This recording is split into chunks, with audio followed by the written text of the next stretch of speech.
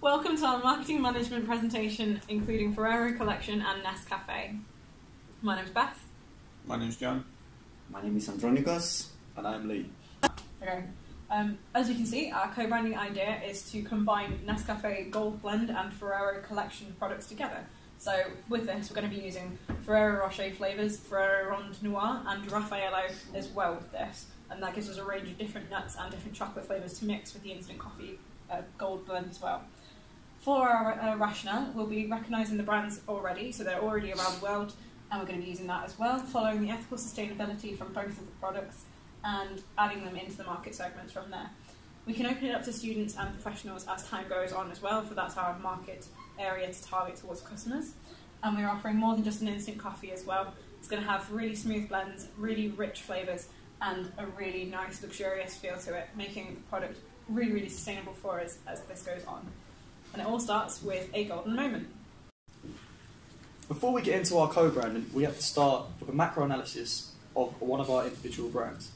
Starting with Ferrero, we can see that in Italy, and its core national market is still in Italy. They eventually went through the EU market, trying to go global. At one point, they tried to penetrate the Chinese market, which is expected a 28.9% growth rate. Their social cultural is their rise premium chocolate market, keeping them a prestigious brand. Moving on to Ferrero's technological advantages, they have used the internet and e-commerce to their advantage by using advertisements online, and also used the internet to distribute their products easier. From an environmental stance, they are a very sustainable company. They are very, very PR heavy. They will make sure that their product is very recyclable and is not seen bad within the public. Any legal issues with the company is held very highly as well. There's a lot of fake products emerging with companies, and they make sure that they are law-abiding with all of their rules. Environment. We also conducted a research on microenvironment, and we found out that suppliers, innovation, marketing, customers, and competitors are the main things to look in. So on suppliers, we found out Ferrero has a long and strong relationship with its suppliers, so they get high-quality raw materials. On innovation, Ferrero has a long-term strategy on to research and develop new environment. We also conducted Marketing. So marketing and customers, they sort of local aspect of business. And on competitors, we found but still Ferrero considered to be a more luxury brand. We also took a SWOT analysis of Ferrero Collection, and I'm going to point out the key strengths and weaknesses here. Some of the strengths Ferrero offers are, it offers a quality and luxury product among its competitors, just like Cadbury, as mentioned before. It is a seasonal and special product, mainly attracted for Christmas times, birthdays, when you're giving the gifts. It's also captured a huge amount of market share in boxed chocolates. I'm pretty sure it is near the top. Some weaknesses of Ferrero is that it is rarely advertised on TV, and its advertisements aren't as regular as, say, Cadbury's, for example, or isn't as successful as Cadbury's. It is also a very highly priced product, which can also be seen as a luxury product, but that may turn away some consumers. It is also not easily available, and isn't available in, say, your local off-license or corner shop. Okay, still we have lots of opportunities on Creative Ferrero. We can introduce new flavors. We can increase the usage of internet in terms of marketing, and as we see, there's an increase in the demand of the 3-piece impulsive pack, which is a pack containing all the 3 major flavors. So everybody can have like a quick snack or a small present. The threats, though, that there's a lot of imitation products in the market, especially from Chinese brands, and bad economic cycles that may cause from inflation, financial crisis in the EU, or some shortage on the raw materials, chocolate, for example. And there's a high competition from other chocolate brands. And also there's an increasing trend in Nutri bars that they tend to replace chocolates. So here we've got some examples of exactly what the guys have just spoken about. We've got, on this diagram here, it shows the expected growth of consumption of chocolate in the confectionery market. As you can see, it's obviously rocketed in the next few years. People tend to buy chocolate to treat themselves mostly out of different areas. So although we might have Christmas and seasonal tendencies to buy purchasing chocolate as well, it tends to be that people buy things for themselves on their own first. And Ferrero, the reason we've chosen them as a main point is that they have recently seen increases in sales over the last few years. So we've done Ferrero, now we're going to do the macro and micro environment of Nescafé. So for macro, for political and legal reasons, I think one of them is contaminated nuts. Legislations-wise, the government want them to go through the whole supply chain to make sure everything's contaminated so it's not affecting consumers. Economic recessions decrease the value of the pound. Obviously, it's going to be a lot more expensive to produce these coffees, so the solution would be either to reduce the amount or add the cost onto consumers. Technology, with the ability of kettles and machines, it's made it much easier for people to make their own coffee. So instant coffee, when you go to retailers, is a better example.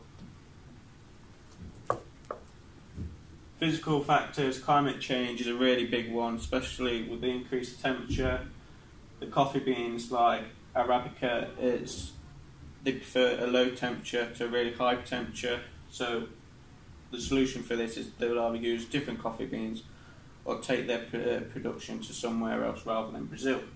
Social culture, market share is 52%, so they've got most majority of market share, so this will be much easier for when we distribute our co-brand that the consumers already know what the brands are.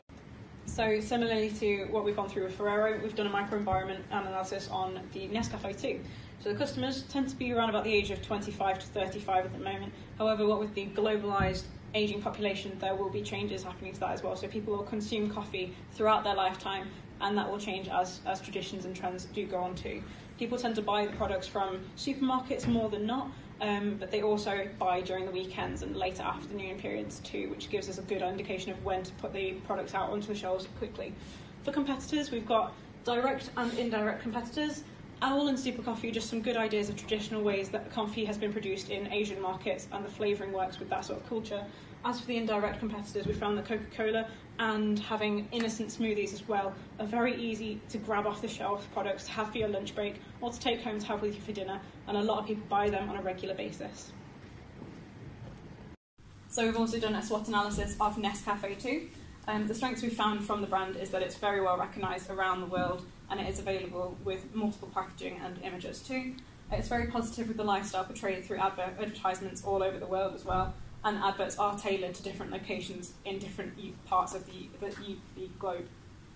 Health and safety issues have come apart for weaknesses as well, which you can see through oral care and caffeine consumption. Insomnia is a cause of drinking coffee, which can be quite an issue as well. And not all of the products from Nescafé are under the name Fair Trade branding.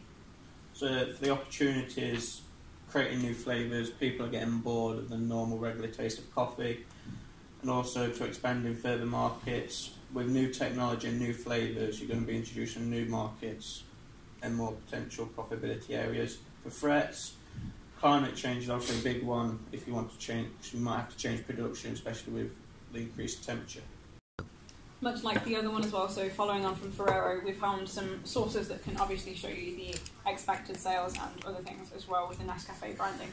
This is the expected sales of coffee consumption in the next few years. Obviously, it's got a massive increase there too. People tend to buy their coffee in large supermarkets rather than off little stores and things like that, and it tends to be that they buy instant micro ground or even just instant coffee granules to go ready for them at home, and that's between August 2016 and 2017 that we found this information. So here we have actually conducted some surveying ourselves and done some primary research into the Ferrero and Nescafé type of creating a co-brand here. As you can see, we've got different results of the different questions we've had, and these questions were around the area of do you know the product, would you like to buy the product as a co-branding, and where would you like to look for this as well. We found some information here. This is just a summary of what we've got, and obviously we've got the data to back it all up here as well from a survey we did this week and the last week before. We also did a marketing audit in our co-brand product, and there are two basic cores: it's internal analysis and external analysis. and there are the basic questions. What are the strengths and weaknesses, and what are our strengths and what are our weaknesses? So what can we do to build on our strengths and develop them and make sure that we offer the best product to our customers and be better than our competitors? In terms of our weaknesses is how we can eliminate them, and all these are in the internal sphere of the company, like in manufacturing and marketing. On the external analysis thing, we have our opportunities and threats. As we mentioned before, we have to look for the opportunities and how to use them to attract more customers and expand our horizons in terms of distributing our product. And also we have to find out the threats and try to minimize or eliminate them. Well, in the Western culture, coffee is used on a regular basis. It's not an essential, but it's a regular usage. So it's a very diverse market, but we've decided to categorise it in three to shorten it down to make it a lot more easier.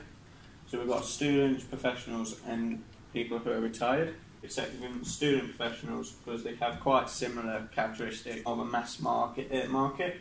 So everyday use and socialising with friends and members of the workplace, where the cost of each jar will be much cheaper.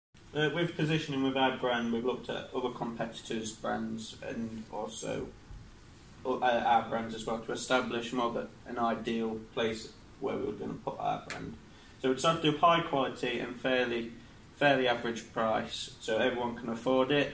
The way we got all this information is through retailers and customer service and customer reviews and how they perceive each product. Moving on to the marketing mix of our co-brand, we conducted our own primary research with a survey that actually gave us the idea of what price to distribute our product at, which was between £5 to £9. Our target market is also students and professionals, as we mentioned. We're going to be using penetration pricing to have access to the wider range of market, and we're also going to use psychological pricing, so maybe sell it for maybe $5.99 or $6.99. Our main distributor will be through retailers, using intensive distribution. We decided to do the anatomy of the product theory. So the core is first. Tangible is the design, the golden design, to make it look premium. Augmented is obviously the benefit, the taste of chocolate, but also the caffeine to keep people going. And for future, we're going to do a multi-pack of different flavours. For our promotion, we have decided, on a mass communication scale, we decided to have some print advertisement, maybe in some newspapers, etc. Another way would be through TV advertisers, maybe ITV1 or like X Factor finals or something like that. Maybe they are mass viewers. For our PR, we always want a very, very happy, well-presented.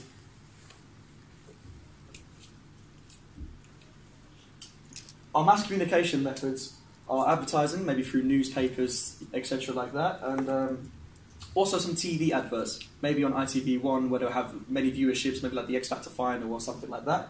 Our PR, we'd like to have some fair trade and use glass bottles instead of plastic, make a sustainable company to have good media press. For social promotion, we'd like to have some people on university campuses handing out free samples, maybe some people in coffee shops handing out free samples as well, to create some brand loyalty and some return customers. For direct, we want to build a relationship with our consumers rather than just a business related. So the best way to do that, I reckon, would be emails with discounts and obviously related adverts for the latest products in the future. And also related to mass as well as digital social media, you'll be able to communicate directly to the consumers of what they want. So the IMC that follows on from doing the promotion aspects, we've got a luxuriously smooth, relaxing and easygoing product, which gives a really good value for all customers as well. We're offering a specially crafted flavour to go alongside all the Nescafé instant coffee things as well, to go with improving adaptation as time goes on with demand and trends. Target segment, we've mentioned before, doing students and professionals. That's what we're going to aim for mostly. Distribution methods, we're going to go through a little bit of that later on a little bit, but we're going to try and be more eco-friendly as we distribute further across the UK and around the world.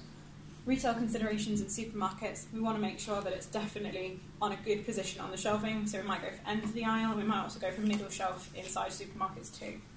In order to keep the consistency within the branding that we're doing at the moment around the world, we're going to use the same brand images on all our products and hopefully use the rest of the slogans and logos as well.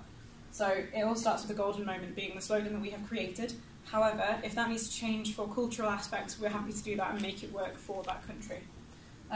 Alongside that, we'll obviously continue with web advertisement and keeping all of these aspects together, combined in the same positioning strategy, and using traditional and digital marketing to follow on with that too. So following on from the branding, we looked into the Ferrero collection and Nescafé branding on their own. From looking into Ferrero, we could see there's quite an obvious framework that must be kept within the organisation throughout every part of that too. So for suppliers, for the people who work for them, for the people who work in the farms, and those that distribute as well, they must have a good portrayal of any aspect of the organisation. That's to do with advertising and how the actual organisation's run throughout as well. Any celebrities and that sort of thing has to be done in a proper light, and they have to look appropriate and with good social responsibilities too.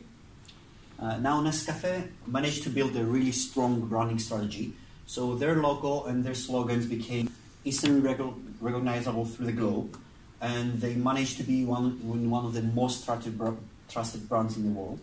And they strategically promote their brands through different regions, designed and tailored for the customers, and they usually use celebrities to promote the products in a stylish way, including quality, delicious and tasty words. For our communication response, as a summary of what we are going to do promotion-wise, to grab attention, we are going to advertise on multiple channels through, as mentioned before, print media and online advertisements and TV. Interest, we are going to offer different flavours and also keep the product very luxurious at an affordable price. Desire, we're going to offer returning customers some deals, maybe half price, etc. Action, we're going to place our products on multiple platforms to distribute as well as we can. So from looking at different branding theories throughout the past few slides, we found that having Ferrero and Nescafé are really, really unique ideas to co-brand together. They both offer a really classic and timeless tradition with their coffee and their chocolate ideas, and it will also be recognisable in many supermarkets for many customers as well. Conveying the message that we're trying to go for is having a luxury brand with really smooth and relaxing flavours and textures, as well as having the tangible option of the really rich flavours within those products, the obvious recognisable product of the Nescafé with the Ferrero brand label, and the intangible aspects will be that lifestyle portrayal throughout the adverts that we're going to put through as well, giving that social branding and connection between customers and company. The product life cycle for the introduction and growth, we're going to be using price penetration to maintain and retain all the research and development costs, and also to maintain market share. For maturity, we want to keep maintaining that brand of luxuriness, and for decline, we're going to be changing to multi-packs to maintain profits. So this is the analysis of our co-brand. So we can see that the threat of new entrants is low because Ferrero and Nescafé are well-established companies in the industry, and new competitors will be difficult for them to enter the market.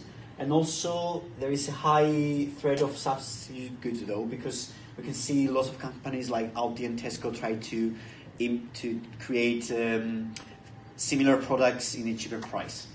High bargaining power with customers because it's price sensitivity in the coffee industry, so a slight change could affect your demand. Bargaining power suppliers, is very limited suppliers out there, so trying to get the best possible price with the competition will be very hard to do. So this is the final summary of our co-brand idea. We've decided again to go with the Nescafé and Ferrero collection flavours all in one as an instant coffee. That's combining the Ferrero Rocher, Ferrero Ron Noir and the Raffaello flavours all in one, different set packagings. We've also got the distribution method at the bottom here, going for an indirect path using production, manufacturers, wholesalers, retailers and consumers at the end. We are taking a household name of Nescafé and a prestigious brand of Ferrero, bringing them together to make a very good product. And remember, it all starts with a golden moment.